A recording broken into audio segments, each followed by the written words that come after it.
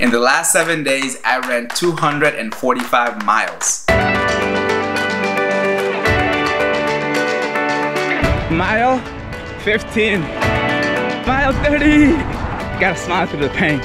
That's how you gotta do it. My foot is in pain. Mile 100, y'all. Mile 100. Mile 185, guys. I'm in a little bit of pain. Right now, it feels like it's so out of reach because we're so mentally tired and physically. The subway system length in New York City is about 245 miles. When I started this challenge, I wanted to see how quickly I could do it. I wanted to do it in 10 days or less. At the time when I started, it was around George Floyd's death. And I wanted to do something that could shine light upon individuals who we lost to racial injustice. 3, 2, 1, we have a liftoff. Let's go. Going fast is not the factor. It's about covering miles. That's what it's about. Mile 5. We are just getting started. Mile 5. It took me 35 miles a day to complete 245 miles in 7 days. I dedicated each one of those runs to a man, woman, or child that we lost. George Floyd, Ahmaud Arbery, Breonna Taylor, Freddie Gray, Crawford III, Trayvon Martin, and Sandra. We gotta stick together, no matter what. Does not matter what color your skin is. All right, let's get it. Mile 20, baby, mile 20. I got to learn each of their stories through the words of people that they were closest to, and I was able to donate to a cause that aligned with each of their stories. For me, the biggest challenges during this run were more mental than anything. See, I feel like I look miserable too, right? It's the sun. The sun is killing me. Of course, I picked out the hottest week of the year to do this. I had to get up really early in order to get most of the run in by 11 and do the rest in the evening. But it got to a point that I had to sleep in because I needed more rest, and then I had to pay for it because it was very hot. Today was a late one. We usually leave at 5 in the morning. Right now it's almost 9.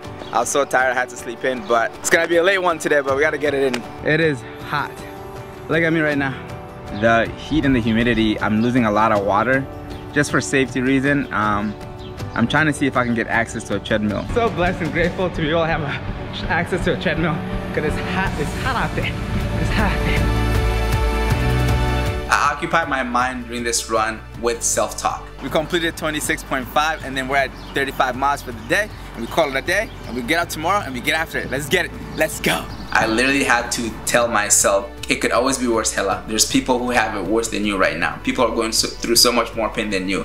And of course I had to listen to some music. Don't stop, hey, don't stop. But when it came down to it, it was Hellah, life could be really rough. And what you're doing right now cannot compare to what some people have been going through or have gone through. And I have the ability to run and use that ability to put light on something that we needed to talk about, we needed to figure out and have a solution for.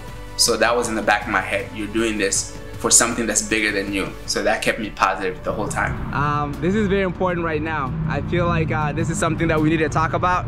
And in order for all lives to matter, Black lives have to matter. So that's what it is. And it's all about positivity. It's all about love and caring for one another. It's not about hate. So remember, we're one and we're in this together, all right? The fact that we're all coming together as one is really bringing that positive energy that we all needed to know that, you know what, we'll overcome this. So that also kept me very positive the whole time because I know we're gonna make change together. Mile 155, mile 155, and this beautiful rain.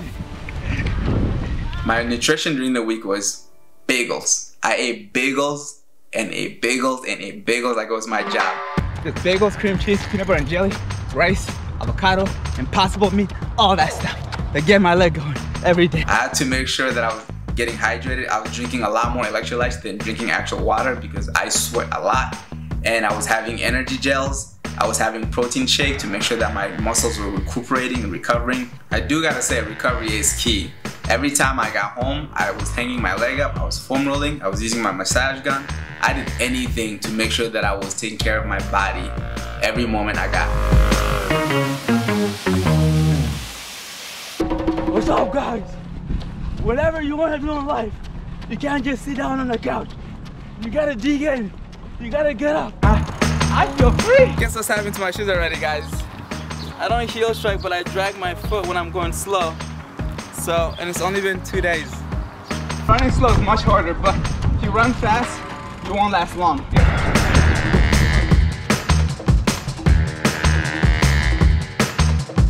My beautiful people, this is the best feeling ever. We're on the last mile of this challenge. The feeling after the final mile was unreal because it just hit me. I just ran 245 miles in 7 days. It all started with just self-belief. We're not done yet. And we did this for much bigger than just a challenge for myself. At the end of the day, you know you can believe in yourself, but till you put it to the test, you always have this little doubt in the back of your head. It feels like it's so out of reach. But the fact that when I completed that last mile, that little doubt was like gone. And it made me realize that you really can do anything with the right mindset. Ah, let's go. Mile 245. Done. Mile 245, baby. Let's get it. Let's go. Ah, we did it. We did it. Let's go. Let's go.